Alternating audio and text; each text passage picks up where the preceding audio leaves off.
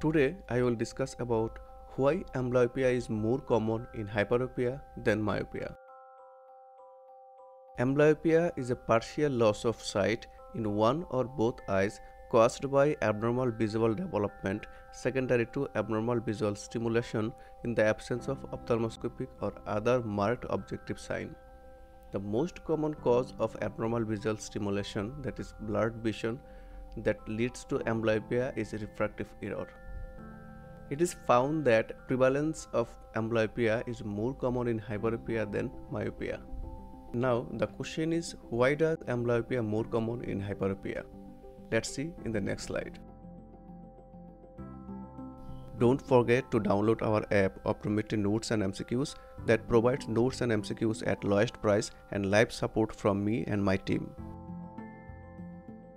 The abnormal visual stimulation that leads to amblyopia is blurred visual acuity.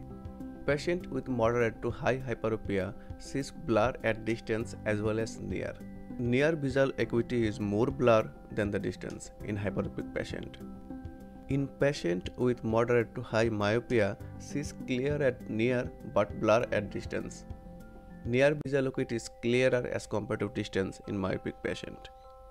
So, in myopia, as patient is seeing clear at near, which prevent development of amblyopia, but in hyperopia, patient sees blur at near as well as distance that increase the risk of amblyopia. Now, the question is, why hyperopic sees blur at near as well as distance?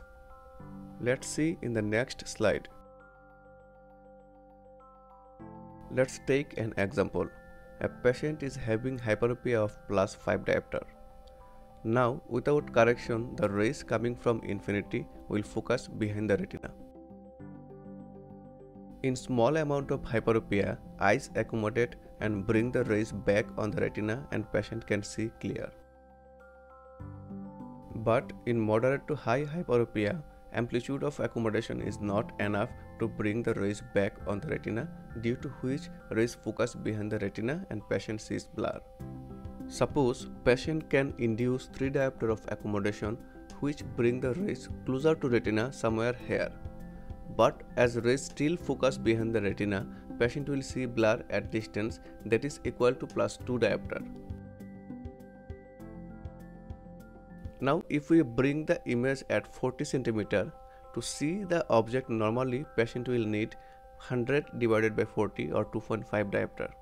But as patient is having hyperopia of +5 diopter, he will be needed 2.5 plus 5 or 7.5 diopter of accommodation to see that object at 40 cm.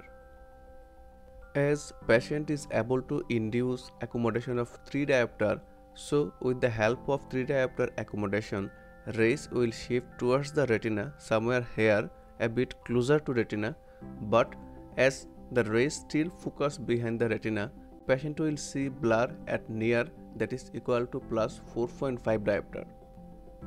+4.5 diopter blur at near is more blur than +2 diopter blur at distance.